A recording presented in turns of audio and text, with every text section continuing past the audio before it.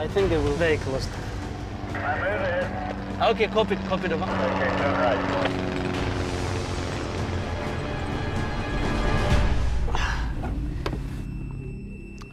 Oh my God. She's gone.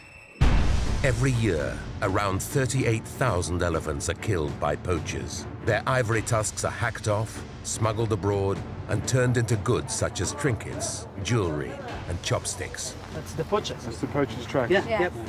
The battle on the front line has intensified, with both rangers and poachers losing their lives. Let's get real about this. These guys have guns and they kill people too. It's just out of control. Killing is escalating. Shot 4 times by poachers, this female elephant managed to escape, but was found convulsing and near death.